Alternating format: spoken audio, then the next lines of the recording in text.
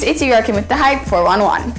Emerging reggae and pop artist Jadani has signed a management and booking deal with Pantason Productions. The versatile Sing J has also released a new music video for his single Gift of Life, which is on the Achievements rhythm and produced by Pantason. The deal will see Pantason operating as Jadani's only booking agent, as well as his manager in the foreseeable future. Also to be expected are a number of music videos and song releases on other rhythms, which will be available all exclusively at www.pantason.com. Jadani explained that Pantason has already helped significantly with the development of his music, and he is happy to now be officially signed to the label. The two-day Marcus Garvey Tribute Festival is set to take place August 17th and 18th at the Rio Nuevo Village in St. Mary. The event will feature talks by public activists Dr. Julius Garvey and the son of Stephen Biko, as well as a concert with appearances from several top dancehall and reggae acts, including fast-rising reggae artist Nature.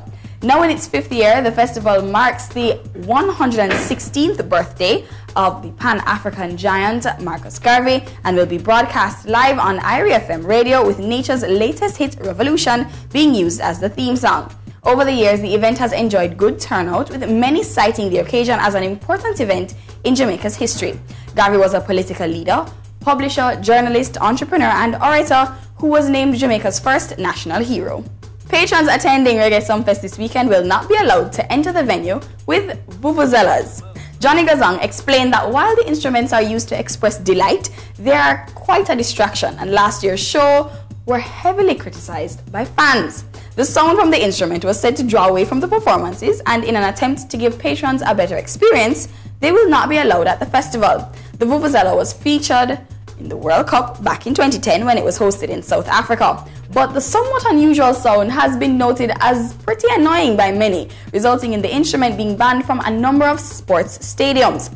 Gracing the stage at the greatest reggae show on earth this year are American acts Flo Rida and Miguel, as well as Jamaican artists Lady Saw, I-Octane, Bounty Killer, Damian Jr. Gang Marley, Beres Hammond, Beanie Man and Barrington Levy, among others. Okay, Hype peeps, I'm your girl Kim and that's the Hype 411.